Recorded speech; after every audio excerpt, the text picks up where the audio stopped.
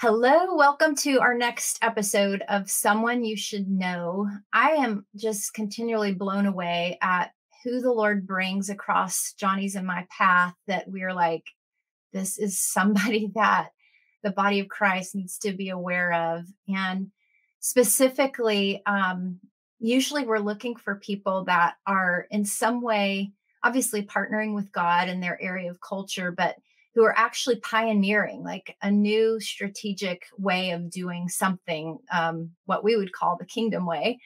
We believe that God has the solutions for every problem that exists. And there are a lot of problems in media right now. And who I am so honored to introduce to you today, Brandon Showalter. He is a new breed of journalist. And, when I had a conversation with Laura Logan through Steve Schultz a while back, she kind of speaks into this idea of journalists who are committed to doing this the right way. And Brandon is definitely one of those. I'm just going to read a quick bio of his.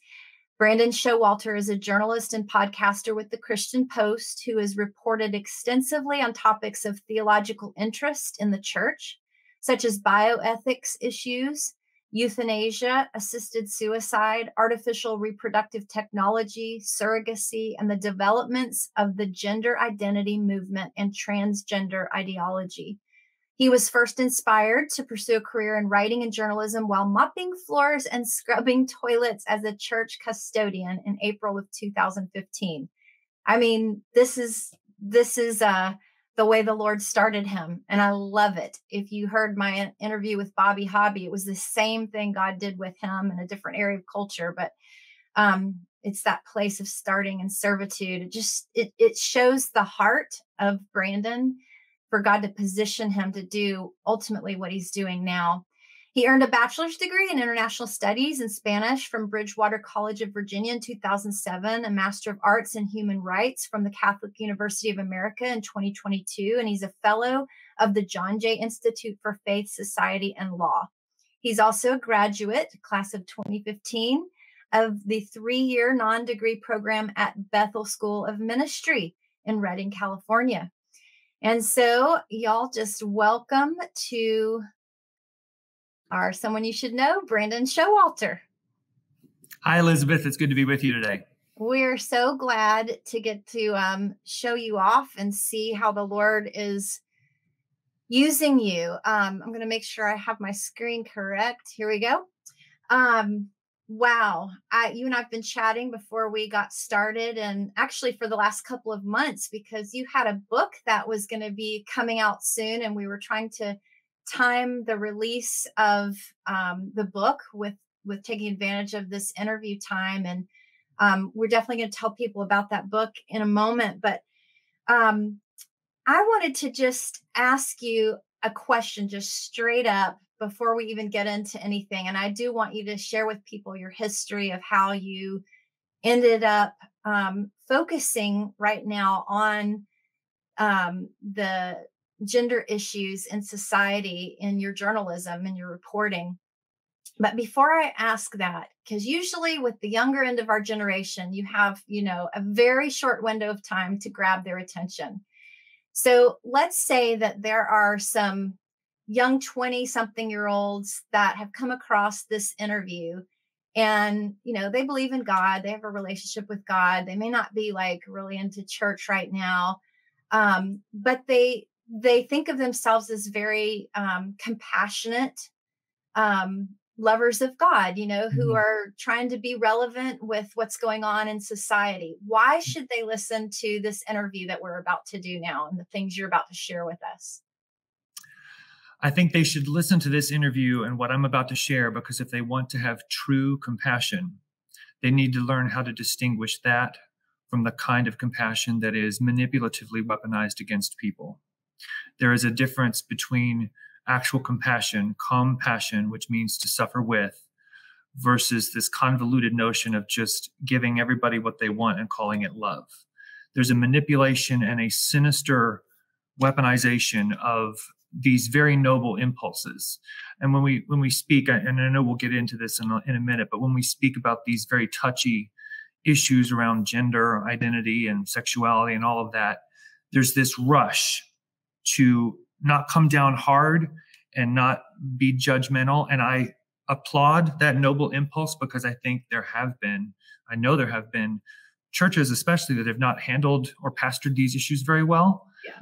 But I think the pendulum swinging in the overcorrection direction is as destructive, if not more so, because when you fail to show true compassion and you draw any or fail to uphold any kind of godly standard, it's actually not compassionate. It is not compassion, and it is not loving to affirm something that is fundamentally at odds with nature. If you want to show true compassion, it's got to be rightly ordered. And there's a way to do that where you can speak the truth in love, grace and truth. Grace precedes truth, but we absolutely must do both, and we can do both. Well said. And, I would add to that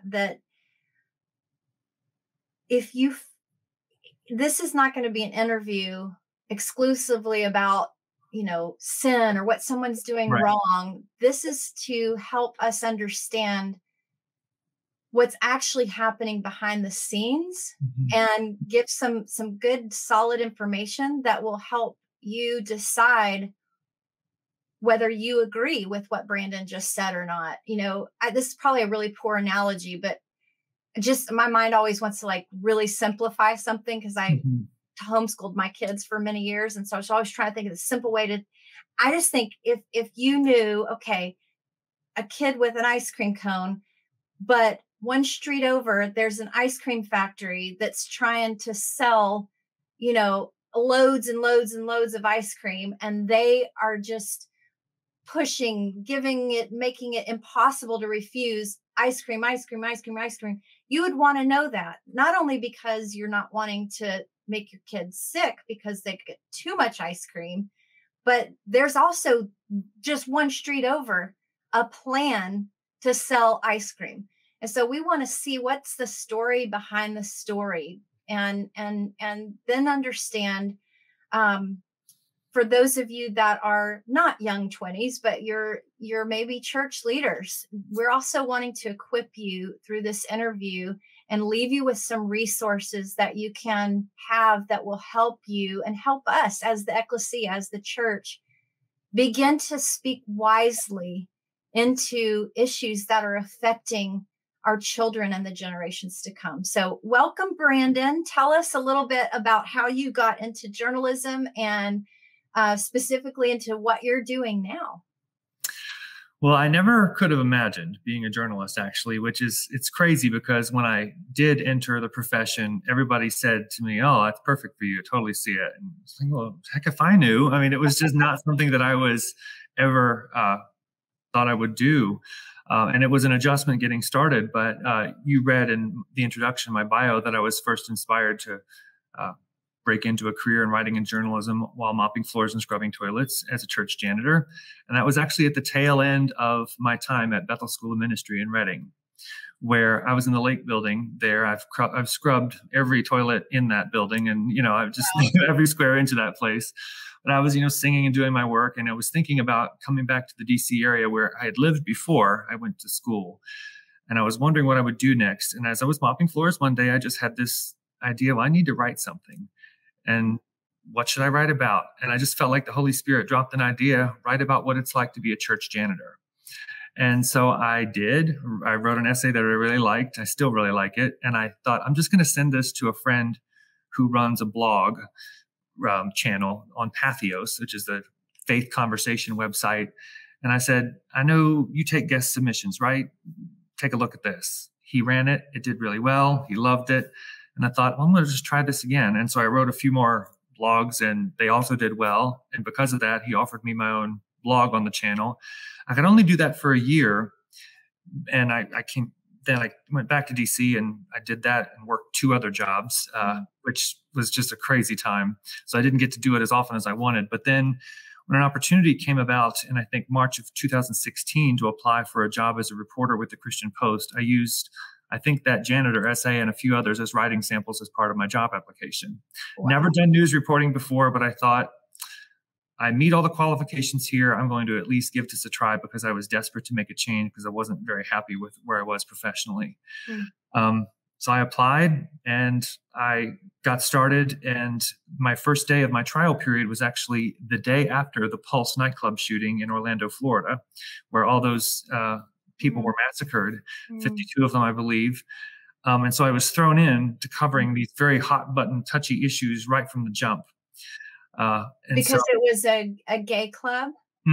Well, and it was particularly as the Christian Post, which is my employer now. Speaking about it. Yeah, the Christian response to it. And one of the things that I remember happening as I think it was pretty soon thereafter, one of my editors came into the newsroom and said, we don't have to edit your pieces for tone because you're communicating what we believe graciously and truthfully. And so as a newbie journalist, I was thinking, well, even though it's kind of a touchy issue, if I'm excelling here, I'm getting this kind of feedback, maybe I'll just continue along these lines. And then about a month or so later, the senior managing editor came in and said, we need somebody to write about all of these conversion therapy, prohibitions and bills that are cropping up in various states and locales. And someone needs to do that. And I remember thinking, should I do this? And I started to do this very Washington, D.C. kind of hedging. Am I going to impede my career if I take on this topic and blah, blah, blah, all this stuff started rolling around in my head. And I walked across the newsroom and I heard the Holy Spirit speak to me as clear as day. Brandon, are you ashamed of the gospel? And I remember thinking, no. And then I said, well, then you know what to do. And I told my editor I would write that article. And I sort of talked about what was going on in the States and got people to respond to it, because not only was conversion therapy being, wielded in a manipulative fashion to talk about those who are struggling with sexuality or whatever, but it was also with this gender identity phenomena that we're seeing now, where a young person who's confused about his or her body could then not receive counseling except the kind that would affirm them as the opposite sex. That was considered conversion therapy. So that was a rather new development at the time. Things had started to brew on that front a little bit. But my eyes started to become open to just how much the gender identity dogma had infected all of our institutions. And I saw how language was being warped and manipulated. And then I learned about how young children were being medicalized in pursuit of a physiological impossibility, being given puberty blockers, cross-sex hormones, and then body-altering surgeries, including on girls as young as 13 having mastectomies, that kind of thing. And something inside me snapped. And the rest, as Paul Harvey might say, well, that's the rest of the story. I'm doing the rest of the story in contradistinction to how the corporate press frames these issues. That's how I've sort of seen my role at the Christian Post, along with a couple of other journalists who work for, alternative and more conservative leaning or Christian outlets. So there are a few of us who will not be gaslit by all the propaganda we see trying to tell children that their bodies are somehow wrong. So the rest is history, as they say. And I've just dug in ever since I knew. I'll just a brief anecdote. I've shared this before, but I'll share it here. When I was 14 years old, I remember reading my parents' Reader's Digest cover story about Waris Dirie, the Somalian-born supermodel who has a campaign to end female genital mutilation.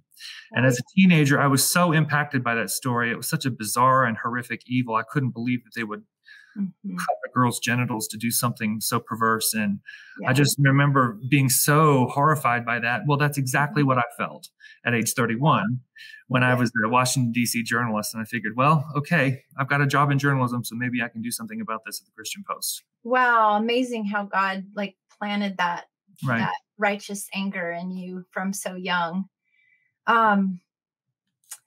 So you have a documentary that I've watched that I highly recommend if someone is at all interested in having an educated opinion on the subject of what do I even call this subject? Give me correct language for this. I would say the subject is the relational and medical carnage of what gender ideology has wrought on society. So in your documentary that you produced, first of I all, didn't produce it. I was just in it. I'm just you in were it. just in it. Okay. I've been working with the filmmaker, helping the word get out, because it's an indie documentary with, it's just a filmmaker who loves the truth and wanted to tell a compelling story. It's not like she has some big giant budget, but yeah, So tell us the name of it, where people can view it, and how did you end up being involved in that? The documentary film is called Dead Name, 2 words. For those who don't know, if you dead name, use that as a verb, someone who identifies as trans or the opposite sex or non-binary or some other gender identity, that's referring to them as their given birth name that their parents chose for them. And picking a name is the first step in the identification process of becoming this other person. But the struggle is sort of emblematic of what families and parents go through, because she picked that title, Dead Name, as the title because of how it's not just about the person's self-identification process as it introduces a whole rash of problems, and it disrupts family life. And it just sort of encapsulates it all. But the filmmaker, who is not a religious person, wanted to give a voice to suffering parents who did not have a voice in the mass media. And indeed, the corporate press only showcases parents who celebrate their trans-identified children as these stunning, brave people who then go on to this pathway of experimental medicalization. She wanted to, as I mentioned, Paul Harvey, she wanted to tell the rest of the story, what it's really like for families. And she'd seen a speech that I'd given in Louisiana the summer of 2020 and reached out in early 2021 to see if I would be interested in being a contributor to her documentary to sort of give some expert commentary. Interestingly enough, I had been praying and fasting during January of 2021, and I wrote in my prayer journal that my work was going to be featured in documentary films this year. I just felt the Holy Spirit tell that to me. Wow. 2 months later, she happens to reach out, and I'm like, oh, okay. Later that year, I would wind up in one of Tucker Carlson's documentaries. So the Lord had much bigger plans than even I could fathom at the time. But this documentary is so powerful because it profiles 3 families, all of whom have uniquely horrific stories of what has happened to their children, but there are threads that connect them all, particularly the institutional capture and how the institutions undermine and marginalize parents who urge caution. Parents concerned about, what are puberty blockers and hormones going to do to my child's body? Is it this suicide thing really true? I mean, what's going to, even the most cautious, hesitant parents are castigated as bigoted and hateful. I mean, it's just astonishing to see the ferocity and the brutal force with which so many places in society where you would hope you could get some sound help for your distressed child have now been taken over by a dogma that has the gall to tell you, as a parent who loves your child more than anything, that somehow you're hateful if you don't agree that they can become the opposite sex. And so it's an intimate portrait, glimpse, fly on the wall kind of picture of what these families actually go through. And it's a major gut punch. And I speak in the film about how I've lost count, Elizabeth, how many moms and dads have reached out to me just wailing and crying and sobbing and desperate to save their children from irreversible medical harm, hormones and surgery and all of that.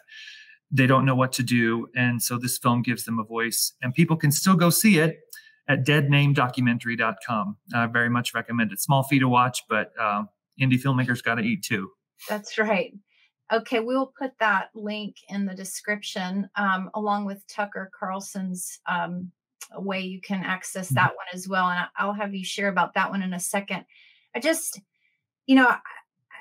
I have a newborn grandson, and just, it's just fresh again, just how vulnerable our children are and how God gives them to us to take care of, and the incredible responsibility that you feel over each one of them. If you're even a semi-decent parent, right, when they're struggling with something, and you go to who you deem are experts around you, whether it's in medicine or in therapy, counseling, whatever, you're going there. And I'm trying to even teach my adult children this. When you go somewhere, you're the one making the decision. You're just collecting information to help you make a responsible decision for yourself or your child or your family.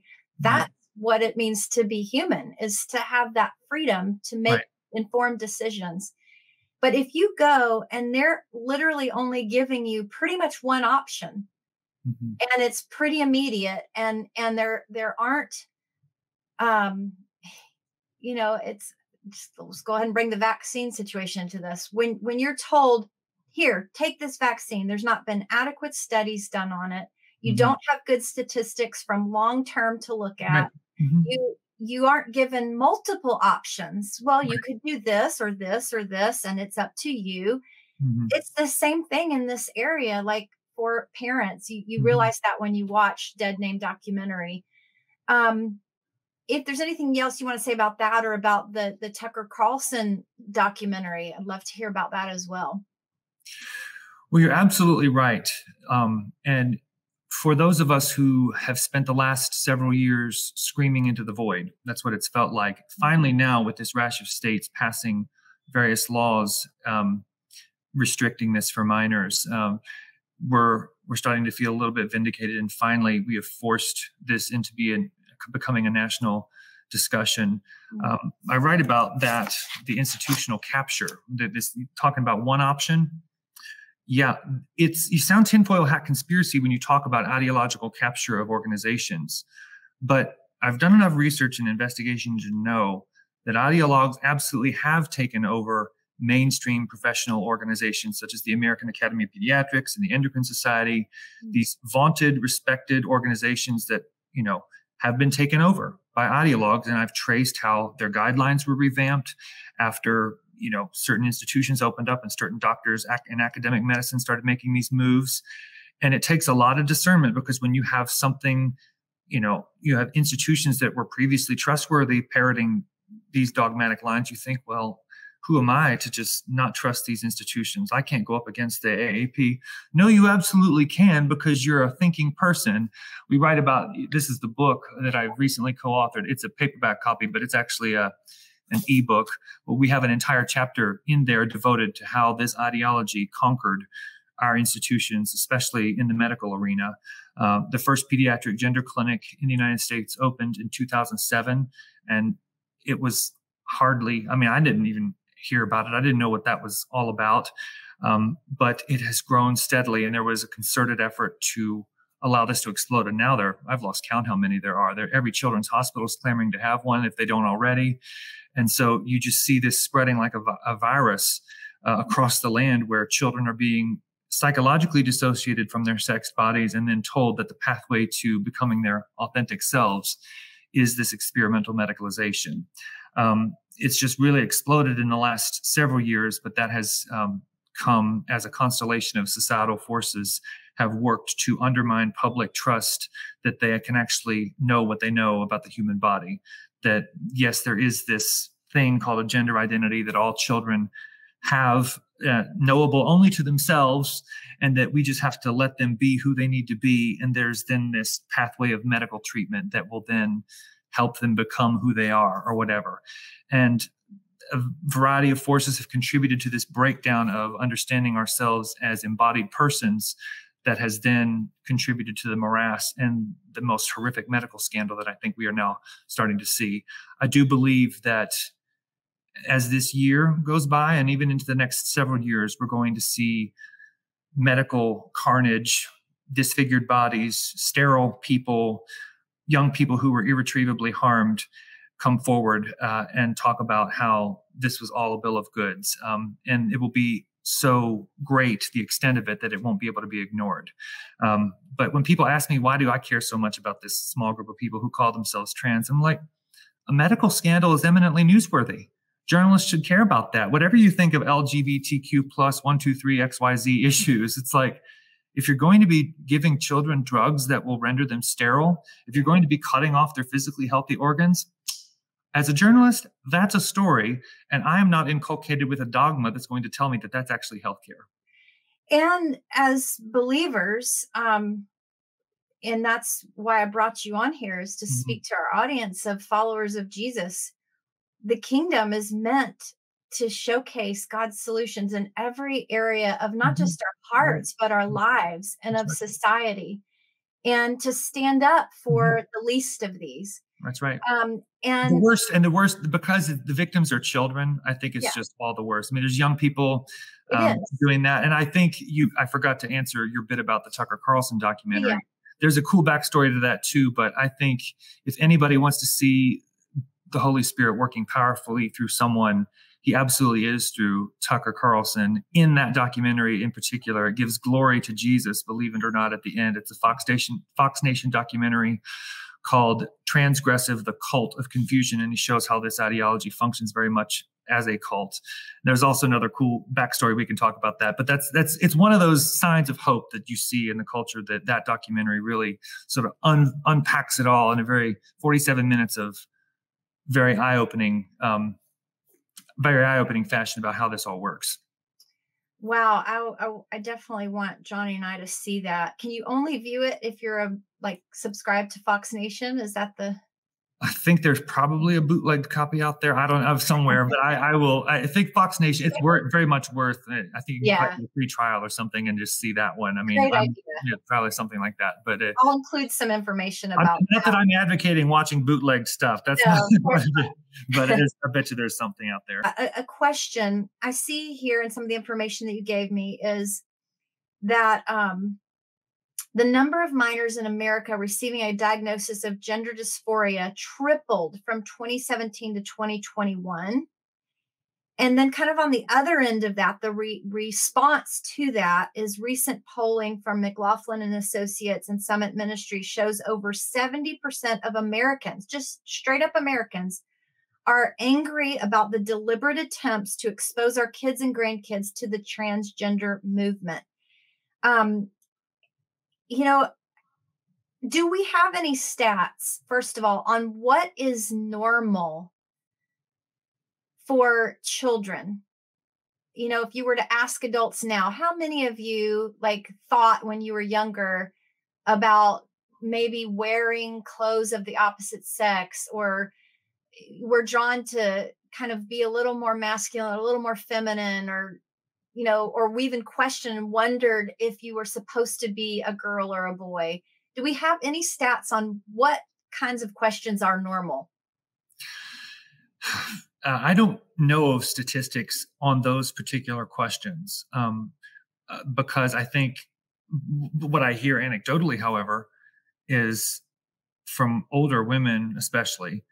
Thank God this wasn't around when I was a kid. I was such a big tomboy, and today they would have put me on the blockers or cross-sex hormones. I hear that all the time. Radical feminists and lesbians are in my inbox regularly saying the same thing. I mean, I talk to a wide variety of people: Republican, Democrat, Christian, non-religious, Jewish, atheist, agnostic. The whole spectrum is talking to the Christian Post these days because they're just desperate to save their children from irreversible medical harm. And that is what we are talking about. It is trauma to the body. What these drugs and this experimental medicalization does, it's not in keeping with sound science, because if you overload your female body with synthetic male hormone, of course it's going to be bad for you. Your vocal cords are going to thicken, your voice register is going to drop, and you won't get that back. If you stay on testosterone as a female for very long, your uterus will atrophy, and doctors will have to perform a prophylactic hysterectomy. And then your endocrine system is hijacked, when you hijack your endocrine system, it's a very delicate ecosystem, and you can cause yourself a whole host of problems: cardiac issues, kidney problems, liver complications, you name it. When you mess with your hormones, it's a disaster. I interviewed a detransitioner not so long ago who she took the hormones she went to a neighboring state to get this. I think it might have been, she lived in either Maryland or Virginia and went to a DC gender clinic, I think it was, just because it was closer. It was just happened to be the closest one. She lived near the border, and so it was the DC gender clinic. But she went there and got her treatments, and they told her that they had never seen a young woman who I think was 19 or 20 at the time have so many problems, kidney stones, because of the testosterone injections that they had never seen a young woman have so many problems with her kidneys, because that's just not something that 19 or 20-year-old women get, kidney stones, very often. But all the hormones impacted that. Wow. And she's since detransitioned, but is is now like the endocrinologists that are working with her are good doctors and they're trying to help her. But even they have admitted, we'll measure your blood levels and track your hormone. We'll do what we can to help you. But because this has been an experiment that's been unleashed on so many people, every person is different, and there's no good data to work with really about who these detransitioners are as a cohort of people.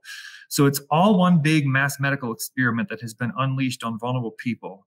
And so good statistics are hard to come by, even in the medical arena where we need them. And I think that is as much of a medical scandal as the medical scandal of transing, young people especially. And in fact, in the UK, in the Tavistock clinic, which thank God was ordered to close after they did an independent review of that gender clinic, largest one in England, in London. One of the things that came out in the reports was that they had shoddy record keeping. These are not, scrupulous people who are, yes, you'd think that a lot of things would be documented, but I know that detransitioners, when they go back to the doctors that harmed them, they get dropped like hot potatoes. They are not treated well because they don't serve the narrative that this is the standard of care, that this is the great pathway of treating your gender confusion or whatever.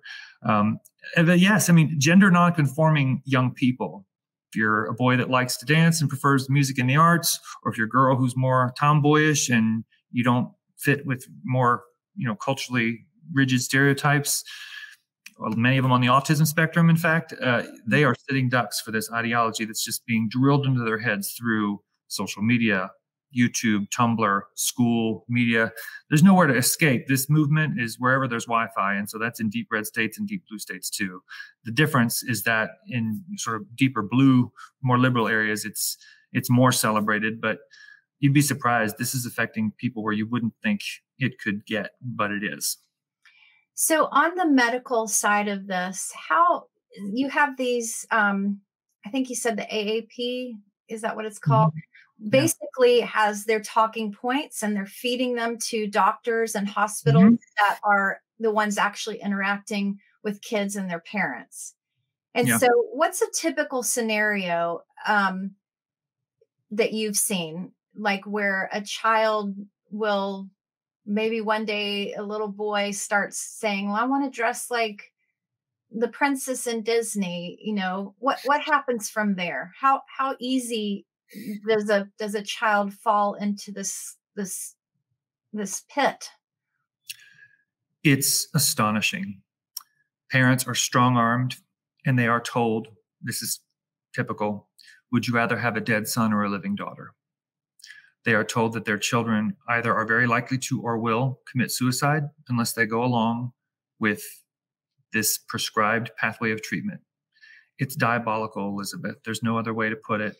Mm-hmm. And the institutional capture, I've done some reporting on how groups like the AAP, the Endocrine Society, activists have been steadily and very stealthily taking over and overhauling professional guidelines that sort of lead in this direction. I think the Endocrine Society's guidelines were revamped in 2009 and then again in 2017, all in the direction of gender affirmation, as they call it. All the language twisting around this is just massive. And it's just, you go crazy trying to sift it. Just what are they actually talking about when they talk about gender affirmation? They're not talking about affirming you as your biological sex. They're talking about affirming you as the gender you think you are, even though it's completely untethered from material reality. And so there's a script. Jamie Reed is a whistleblower at this Washington University St. Louis gender clinic who wrote a riveting sort of whistleblower report in the Free Press some weeks ago, Barry Weiss's new outlet, where she wrote about how it was just such manipulation that parents, and I think she said in subsequent interviews, parents felt like they had no choice but to just completely go along with it. And so that's in the pediatric clinical settings, what parents are often told. And it's often right away. Pediatricians are just trained to just affirm the child as whatever gender they think they are right away. When you get to be a teenager, it's even scarier because in some places, some states, I think Oregon, the age of majority is 15, very liberal states where they've lowered the age where young people can make medical decisions for themselves. They can go. Their parents would never know. And their parents are not allowed to know. The schools keep it from the parents. There's internal policies in school systems and in certain other settings where parents are kept completely in the dark, or they even have it within the schools and that kind of thing. And it's just beyond. It's literally not. It's acknowledged that at that age they're not able to drive a car responsibly. They're not allowed to drink alcohol. I mean, it sounds so crazy. It sounds so crazy, but I swear I'm not making it up. I mean, because I get these phone calls from parents who are panicked out of their mind. But parents, because especially if they're told that their child's going to commit suicide, they panic and they freeze because nobody wants a dead kid. Right. But as young people are told that they can choose this for themselves in certain ages, you can get a young woman who's 18 years old, and this is probably in most states, within a 30-minute telehealth call for Planned Parenthood, she can obtain testosterone the same day. And you don't even need a diagnosis for gender dysphoria to get it. It's a controlled substance, but it's just, they're passing it out like it's candy. That's not being hyperbolic. It's insane how quickly they can get their hands on these drugs. It's not regulated, and it's just so bizarre. And horrifying. I know of a case where I believe a family was in Arizona, a very young troubled girl ran away to the state of Oregon, and she was able to emancipate herself, I think, through some law. And as a minor, as a 17-year-old child, was able to undergo a legal name change in the Oregon state courts. She was able to have both of her breasts cut off and her entire reproductive system cut out, paid for by Medicaid. I think those happened as a minor. Definitely the breast cut off and the hysterectomy and the oophorectomy, all of those surgeries. And then at, I think, age 19 or 20, she had the radial forearm phalloplasty, where they harvest tissue from her forearm to make a fake penis. I've seen photos of this girl, and it about sent me into apoplexy, but I know that mom personally. And so people want to say all this stuff isn't happening to minors. Read my inbox. Like I see the carnage on the front lines. It's absolutely happening. There are girls as young as 13 in this country that have had their breasts amputated. And I've seen footage of a gender clinician from Oakland claiming that they have done a breast amputation to a 12-year-old girl. But children as young as 8 years old are getting blockers and hormones. So this is a scandal of epic proportions, and it's some of the most horrific medical and child abuse the world has ever seen. But worst of all, it's marketed to our youth in the context of an identity. And so this scandal and this harm is being broadcast as health. Everything is inverted. Concurrent with the medical scandal is the ideological indoctrination to make society, to remake society in keeping with these very dark ideological aims. So based on all the research that you've done and your perspective as a Christian, what do you feel like is behind the agenda? Like, is it depopulation? Is it what? I get that question a lot. That people bring up the depopulation. Whenever you're messing with fertility and you're sterilizing people, you have to just wonder. As a journalist, I would not want to make that claim unless I could see documents and sort of connecting the dots between, depopulation advocates who are actually deliberately doing this. And so I'm not going to go on record and say that.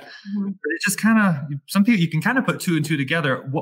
Whether that is the case or not, the effect is children are being sterilized. And so if you have more sterile people, your population isn't going to increase if you get more and more people sterile.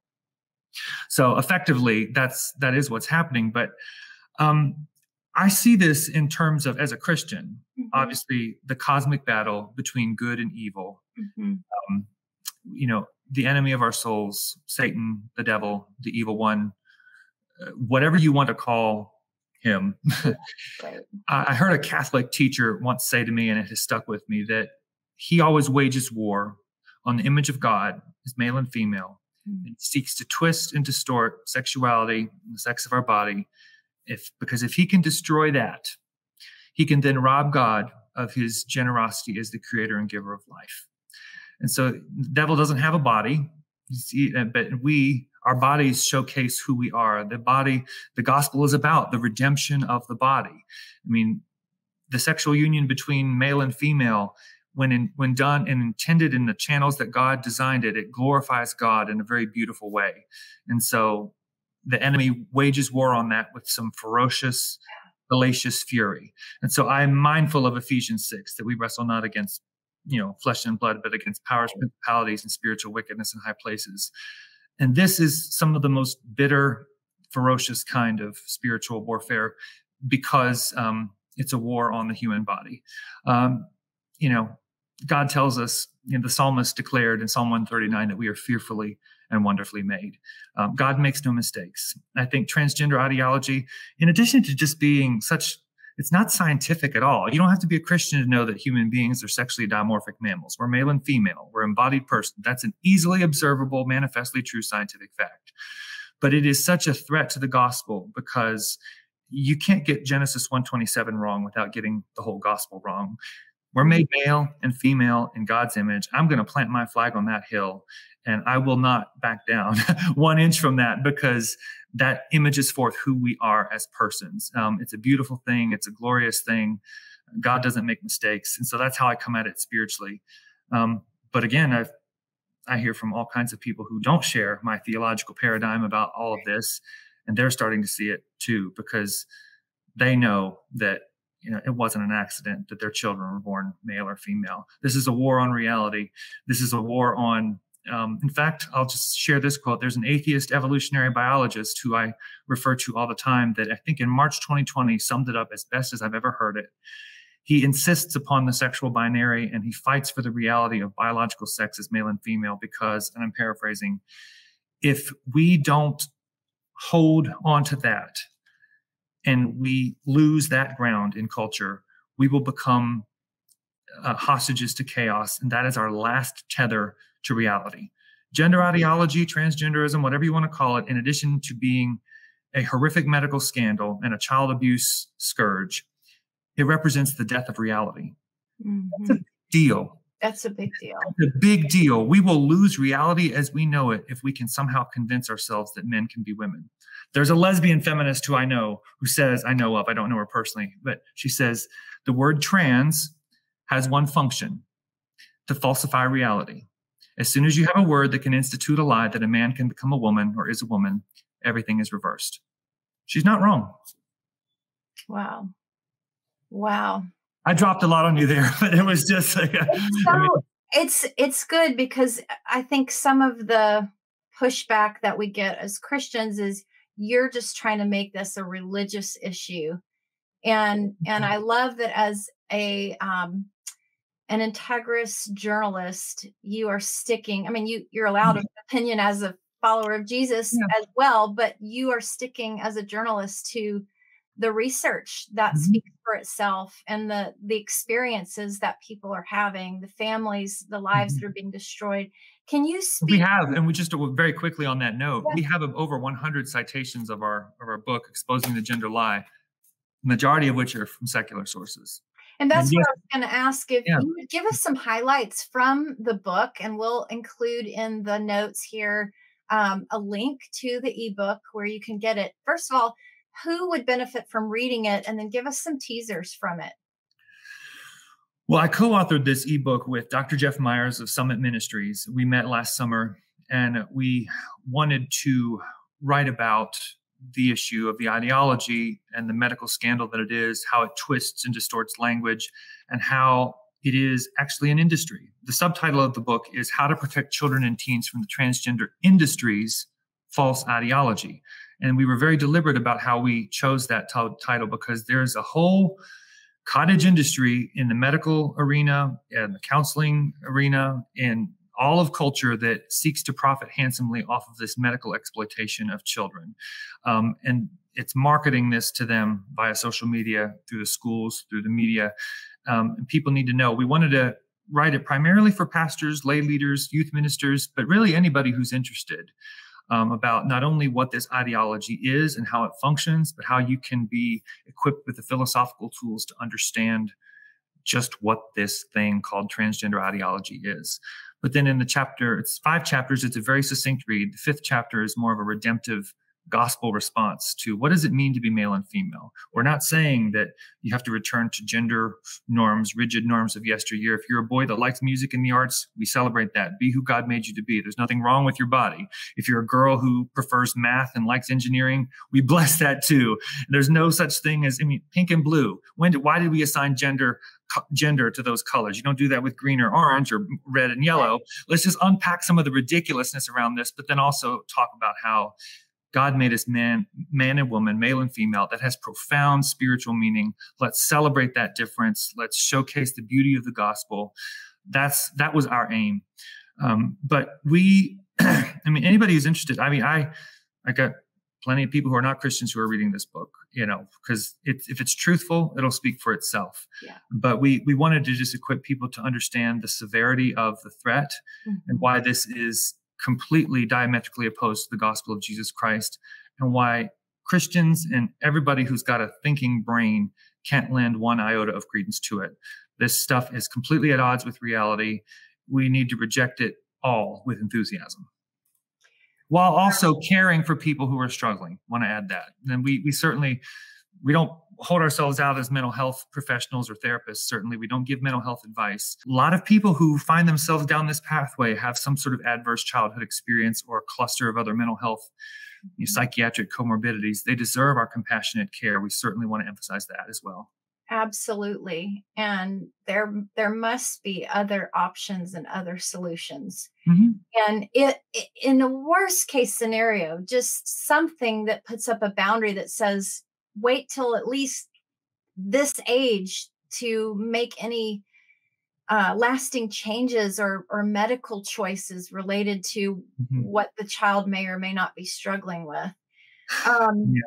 But I don't disagree with that, because we would certainly think there should be safeguards. But I think Christians need to be even bolder than that. I applaud all the efforts at the state level to try and protect minors. Yeah. I'll tell you, this isn't healthcare for any person at any age, Elizabeth. God doesn't make a single mistake. And, if this used to be the kind of thing where doctors who practiced this kind of thing were very sparse and almost underground, and you had to go through years of counseling and hurdles to come over. But at the end of the day, we need a sort of a revival in biomedical ethics, that you don't remove physically healthy body parts in pursuit of a physiological impossibility. And you don't administer drugs on an experimental basis, again, because of a psychological ailment where you will deliberately take your hormones out of balance. I'm not a psychiatrist, but I don't know a single psychiatric condition where you would purposely take your sex hormones and, hijack them at levels where you don't cause a whole host of damage to the rest of your body. Let's revive biomedical ethics. Very good. Very good.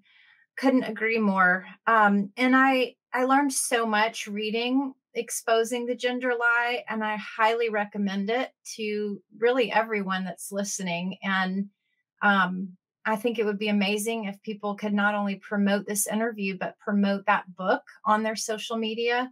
We have to show up where the agenda is showing up, and equip parents and grandparents and leaders, as you said, to understand what is coming against our kids. And it's hit close to home. I wanted to bring this up here in Nashville. Today is what's the date? The 28th of March. And yesterday, we had a very tragic event happen here at a private Christian elementary school in Nashville. And Brandon, I know you're aware of it. Would you just kind of speak to that and help us understand through the media's response to this, what just kind of reinforces some of the things that you're talking about today? Right. Well, right. And so, like you said, this is, March 28th. Whenever this is uploaded, things may change. And so just take that, whenever you watch this, just take this with whatever may unfold as the investigation and everything proceeds. But it appears that a troubled young woman who identified as trans took a high-powered gun to this school where she was once a student. and killed 6 people, 3 children, 3 adults. It was horrific, of course. And one of the children that was murdered was the young daughter, a 9-year-old daughter of the pastor that's linked with this school. Everybody's heartbroken, and I'm hearing that there was some sort of a manifesto. We'll see if we see it, but no, really tragic case. This school, the church had recently put out a report. The school or church, one or both of them, had put out a report that they did not wish to be a church that was surrendering to the sexual revolution, which unfortunately the mainline churches pretty much all have. And as we've seen, even some evangelical churches are sort of tilting in that direction. Whereas, the Christian Post, my publication, is absolutely not, has zero patience for that. We see these issues as central to the gospel and not something this is not a denominational sort of agree to disagree, secondary or tertiary doctrinal matter. This is primary stuff. Genesis 1:27, being made male and female in God's image. That's a make or break kind of thing for us and for me. But the media's response to it, I have found at least some outlets. I was keeping track of some tweets from places like Newsweek and even ABC News and I think USA Today, all either talking about, how the shooter was misgender, misidentified or whatever. And then Tennessee recently took some steps to restrict drag shows for children and this chemical and surgical transing of children. And that was brought up. That was associated with this shooting. Nashville's in Tennessee. And so the mass media, the mainstream corporate press is linking these two things, at least in the initial reports that I have seen. Who knows what will happen in the intervening days. But when you work in the news media and you see how disgusting the behavior of the corporate press has been around this, they're willing to twist language and undercut the basic building blocks of our knowledge by women and women men, and then employing a plethora of gender politically correct euphemisms in their reporting and confused the masses. And we've got the public in a psychological straitjacket of deceit about something as basic as our bodies. You learn to not be shocked, but even seeing how they were framing the coverage of this massacre, even as children are riddled with bullets, they're bringing up the politics of Tennessee, trying to take steps to protect children from irreversible medical harm. It just makes my head explode. And it's just hard not to get angry. But, yesterday I was supposed to be my day off. I did an event in Dallas this week, and so I was just pretty tired. But everybody was messaging me about the shooting, and they couldn't figure out whether the shooter was male or female because of all of the trans lingo that was being employed.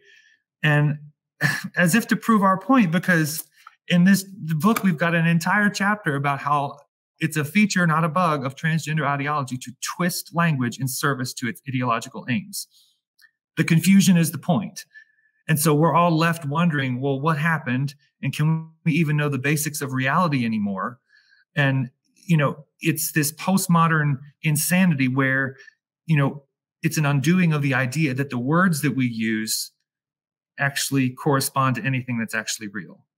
And so we see the chaos already.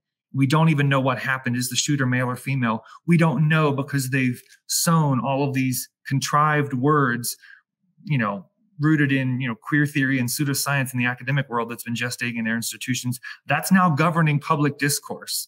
The Associated Press has guidelines that we're supposed to use wrong sex pronouns for people who say that they are the opposite sex. The Christian Post won't participate in that because it's just so manipulative. And in fact, because we called Assistant Secretary of Health and Human Services, Rachel Levine, we were frozen from Twitter for 9 months before Elon Musk let us back on at the end of last year. It's just like, that's the level to which they will try to warp our minds into believing things that are just false. The gaslighting is constant. And so the confusion and the chaos, that's inherent to what this ideology is all about.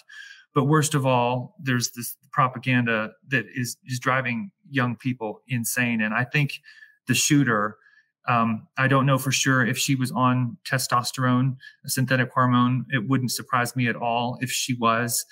But when, testosterone, it's what makes males kind of aggressive. And that's, channeled rightly, in males, that can be a good thing. But a female body is not meant to take Yeah. why huge levels of testosterone.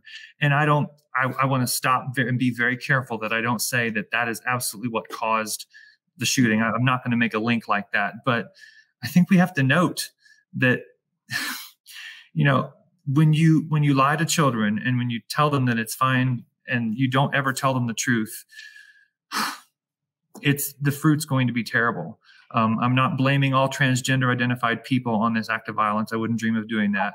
Right. And I want to urge everyone to just reach out and minister to the victims and not respond. Don't return evil for evil. We need to be gracious and Christ-like. And, it's hard, but I find it very interesting that the church school that was attacked was a church that had publicly released reports saying that they would not bow their knee to the sexual revolution, which I believe, Elizabeth, that the sexual revolution is a totalitarian war against nature. It's a war against God. It's a war against humanity. It's an existential threat to the church. I know Jesus has promised that the gates of hell will not prevail against the church, but that doesn't mean that he won't try to wipe out the influence of the gospel in a certain margin of the earth. That's a global promise. I'm sure the devil would like to do nothing more than to completely murder the influence of the gospel in a land, and he'll do it with the secularizing power of distorting sex and gender. He absolutely will. We need to understand the threat that it is so that we can respond accordingly. Yes. And, I think that is compassion.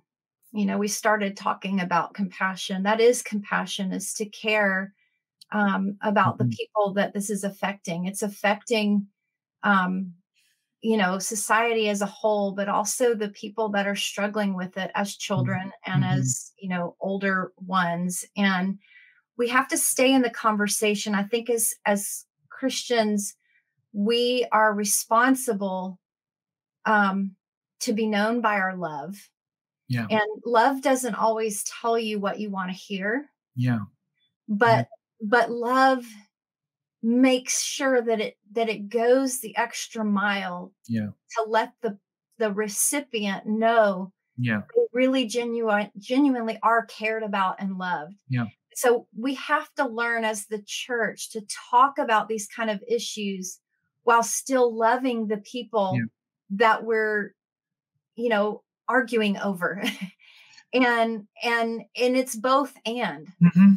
Absolutely. You certainly will never hear me calling people who are confused vile slurs or names. I can't even imagine doing that. We need to be, careful and certainly cautious that we join people in their process. A question I often get is, should you ever use a pronoun, or should you ever sort of walk on eggshells around these people? And I said, you need to take this before the Lord. You need to truly sort of ask the Holy Spirit what the person in front of you needs and join them in their process. Don't affirm the lie. Don't lie to them, and do everything you can, I think, to mitigate medical harm. That's when parents call me, I say, pull out all the stops to make sure that your child is not irreversibly medically harmed. So do whatever you have to do that, because that's really where I think the worst damage of this is. Yeah. But you have to be guided by the Holy Spirit with each individual person, because not every case is the same. There are patterns, there are trends, there are typical things that happen in the lives of young people who become mired in this, but the Lord knows what each person needs. And so it's your job to seek his face and to find out what that is, and then respond accordingly. That's right. And I think that's what your book with Dr. Jeff Myers does such a great job at, is helping the reader understand, make simple the complexities and the confusion that has intentionally been sown into this issue, so that you can go before the Lord and say, okay, I understand this now for this person that I'm actually dealing with. Where do I meet them? And how do I show up in a way that leaves a bridge and creates room for conversation while I'm still fighting on a societal level against the agenda that is coming against our children and our generation. It's both and. It absolutely is both and I'll also say, I actually said this in the Tucker Carlson documentary, um, that I can't even begin to describe how it has crushed me Mm. to engage this space. It's just it when you hear from a parent, a mom or a dad who will move heaven and earth to try and save their son or their daughter from being irreversibly disfigured or sterilized, it's just I can even right now feel my heart start to ache and just twinge. It's like, but here's the thing: if you're a Christian and you're watching this, you have to realize that there are people in your neighborhood that are suffering in silent agony and they haven't told a soul. You need to be that safe place, and you need to be willing to be crushed and Mm. suffer with them, because it's only in the crushing where the anointing comes, Yeah. where you can set captives free. It's only in sort of sharing in their suffering where you can really start to see the synergy of the Holy Spirit take off, because it's absolutely brutal. What I mean, parents who reach out to me, parents who I've prayed and fasted with, that their children be set free from this confusion, it's like nothing else. It's an exquisite form of torture, as one mom has put it to me. There's nothing else quite like it. Mm. And they wouldn't wish this family suffering and disruption on their worst enemy. It's absolutely terrible. But as a person who believes in the hope of the gospel, I just have to believe that one little rock in this Goliath will fall as well. Yeah. Somehow. And I don't know when, and the timing, I think, is the hardest part of following Jesus, that God is not going to be content to allow this scourge, this beast, to continue to devour our children. And he's got some great and glorious plan down the road to rehabilitate and do something great with restoration. And I'm going to be there celebrating when it happens.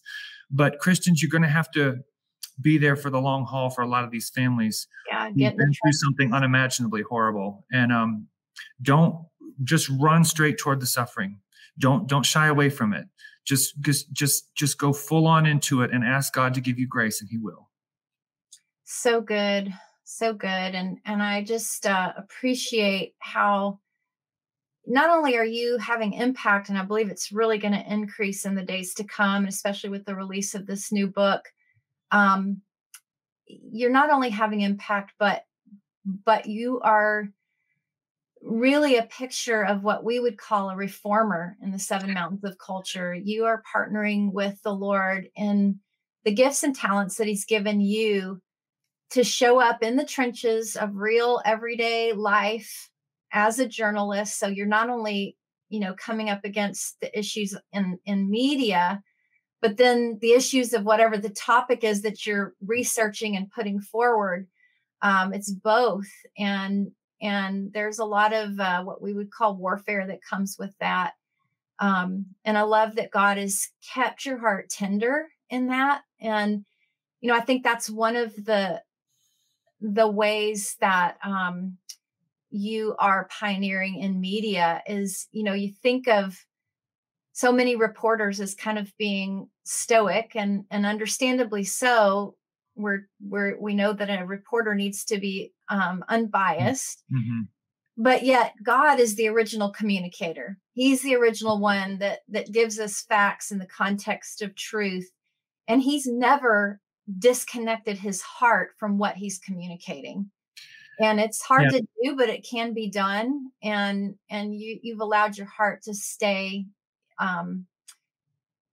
connected to the issues that you're reporting on. And I'm just grateful that you are modeling that in the body of Christ.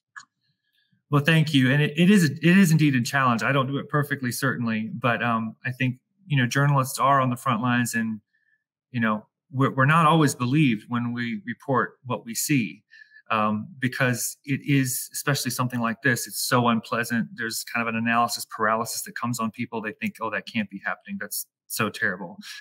But then if reporters are doggedly determined enough, usually it becomes, the evidence is incontrovertible, and it becomes like, oh, just a case in point, a couple of years ago, I remember just going back home and talking about a lot of this kind of thing, and people looked at me as though I had 5 heads. And Mm. now I've had the experience where people, I see what you mean. Yeah. Like, yeah, I totally do. And indeed, you can't let your heart become so calloused. Reporters and journalists do become jaded, and I understand that too, because we see all kinds of things that most people never do.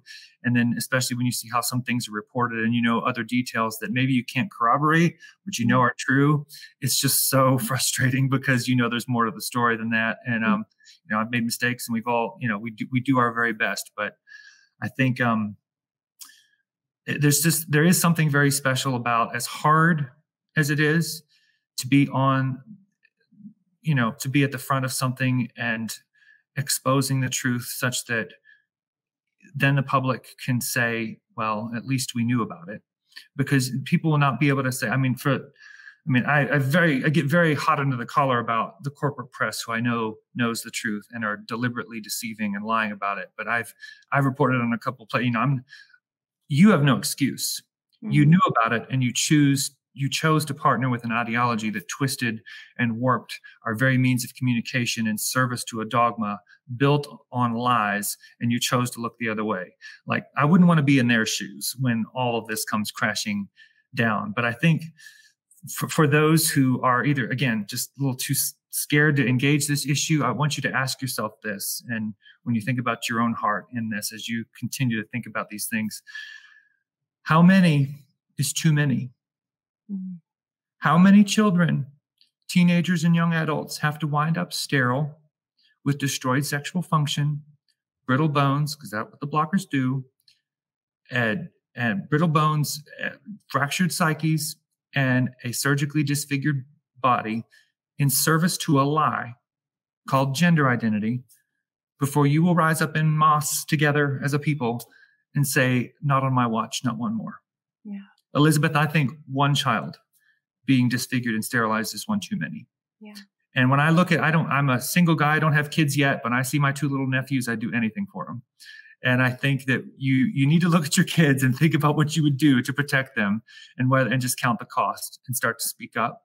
Yeah. And if you're not that type, if you're not wired to be a prophet in the streets or whatever, find a way where you can help the coming wave of detransitioners who are going to need a lot of follow-up recovery care from the medical torture that was unleashed on them. The stories I'm hearing, I just met a poor guy last week who has got body tremors, and I think he's losing his eyesight because of the hormones of what they've done to his body.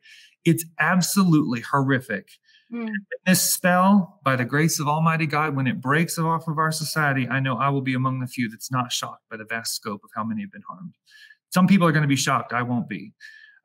This has devoured a lot more people than I think people could possibly have imagined. But that's why we always have to keep telling the truth. Are you aware of any, as we close, are you aware of any resources for people who are wanting to detransition, or even just interviews? Is there a documentary where it's people that regret the decisions that they made? Mm-hmm. Is there anything out there like that? There is. I'm happy to tell your viewers about a documentary that my friend Jennifer Law made. She's and Callie Fell, their Center for Bioethics and Culture. She made a film that was released just last September. It's available on Vimeo. Indie filmmakers, man, they're saving the day. And the journalists are lying, all this good corporate mess, but the filmmakers, like the muckrakers of old, they're really saving the day. Her film profiles 3 women. It's called The Detransition Diaries, Saving Our Sisters. Jennifer's a wonderful Christian, but this film it's not preachy, so it's accessible to everybody. The Detransition Diaries, Saving Our Sisters. It's on Vimeo with the Center for Bioethics and Culture. I think it's like $5 to watch, but it's great. It profiles these 3 women who, all of whom took testosterone, one of whom got her breasts cut off, and it sort of gives you the window into their inner thought lives of what led them down this path. And it's punctuated by a terrific panel that Jennifer did in New York City with some journalists and advocates and some folks who sort of give shape to this issue and why it's so important that we fight against this, especially because young girls, teenage girls are a predominant demographic now being sucked into this contagion. There are boys affected as well, but this is really coming against young women. I see it. you talk about spiritual warfare. I think this is an attack on Eve. This a ferociously misogynistic movement. Transgender dogma is. I know it's why a lot of radical feminists I know are fighting it too. But that movie is excellent. The Detransition Diaries, Saving Our Sisters. And there's also another one called Affirmation Generation. I think that's on Vimeo as well. It sort of unpacks a lot of it. It's all made by left-wingers. So there's a few little things in there that I would differ with, but there are resources increasingly out there. I would also urge everyone to familiarize themselves with the testimony of Chloe Cole. She's been in the news a lot lately, and I think she's becoming the face of those who were trans as minors. She was put on blockers and hormones, I believe at age 12 or 13, and then had her breasts cut off at 15. And so unlike previous detransitioners who underwent this as adults, people start to really pay attention when you realize, okay, we disfigured a child's body.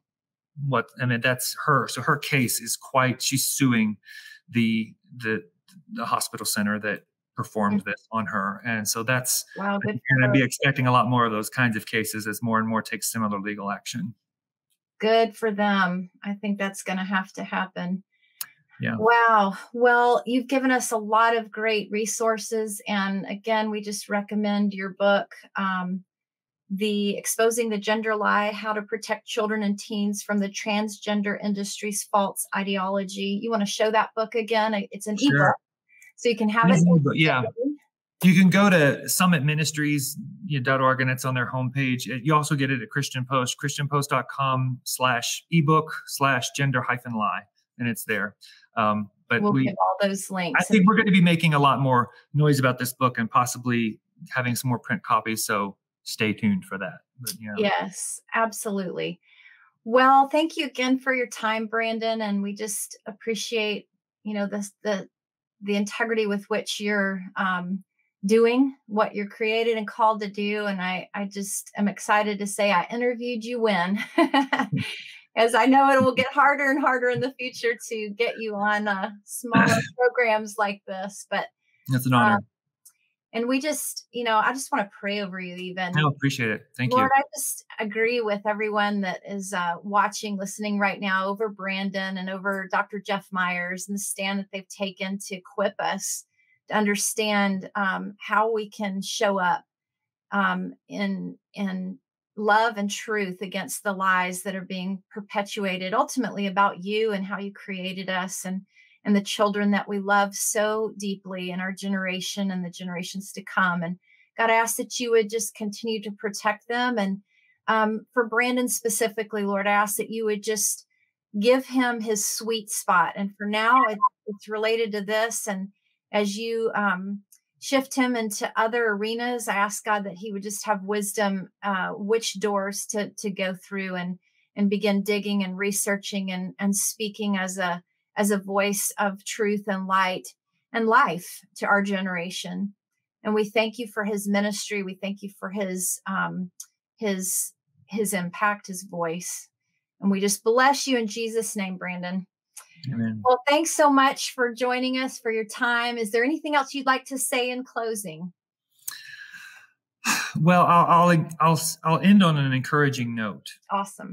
For your audience, I was very depressed about this whole thing. As you might imagine, there are a few of those moments where I get very upset about it. But I did graduate school last year, as you mentioned at the beginning, at Catholic University of America, where I did my graduate studies. And over Thanksgiving break, I was praying with some friends. This would have been fall of 2021, and I was interceding about this, and I just kind of having one of those "How long, O Lord" moments with some friends who were interceding, and specifically about the chemical and surgical abuse of children, and how can God let this go on? It's just so terrible. I'm so tired. I don't know what to do. I'm in graduate school and I'm still getting messages from parents, and it's just all this horrible stuff. And we prayed together, and I just had this sense that the Holy Spirit say to me, "The wicked will soon be dethroned." Just that one phrase. Come on. Specifically in the context of those who are abusing children like this. And it's just, the timing is the hardest part, but I just don't believe it's going to be that much longer. I don't know when, but there's a reckoning coming. And I believe that those, Jesus has some very harsh words about those who lead children astray. And for those who are pushing this medical abuse on them, I'd be shaking in my boots if I were you. But I do believe that the wicked will soon be dethroned. That has spurred me on. I heard of a pastor who had a dream some years back where the Lord said something similar to him. That was in fall of 2019, where a very similar message was conveyed. And I was when I heard him describe this dream that he'd had, I was driving and I pulled over the car at the side of the road and I just wept because of how much it encouraged my heart. And so Mm, you have to have a relationship with the Lord and the Holy Spirit to do this kind of thing. I mean, you have to anyway, but when you're really engaging this darkness, you have to be able to lean in. And in the ways in which I've sensed God speak to me, that really spurs me on. And I hope that that's encouraging for everyone's watching, that the Lord sees and knows yeah. that he will avenge this wickedness. And I do believe that a cleansing is afoot, and that this child abuse will come to a swift end and that there will be a reckoning. So I I believe on that. a hopeful note. Yeah. Yep. And the redemption for every life that has been affected by this Yeah. is available, like Mhm. not just for eternity, but here. And I believe, Let's believe God for some supernatural miracles to restore bodies. Why yeah, not? I believe in that. I'm of that tribe. Let's believe for great things, even though it seems impossible. Nothing is with God. So well, and so many that have, you know, wrestle with it, yeah, truly have wrestled with it. I think sometimes, that somebody jumps on the issue when a child just barely shows any kind of confusion. right, Maybe it wouldn't even be lasting confusion, but those that have really, like, it's become torment for them and they're right, looking for some kind of change, they're leaders. They were yeah, born leaders, and the enemy has come hard after them, and he doesn't get the last word on that's their right. bodies or on the leadership that God has called them into in time, and uh they will be incredible leaders in the future of our nations. So And families being restored. This fractures families, families, yeah, families being restored. I believe that, what the enemy meant for evil, God can turn around for good. That's not a cliche. He really does. right, And so concurrent with like helping detransitioners and be healed medically and, their bodies being repaired, yeah. let's see it. Let's see a revival of family restoration as well. Let's do it. All right. Well, thank you so much, Brandon. And we just look forward to another time when we can have you on and appreciate your time today. Thank you, Elizabeth.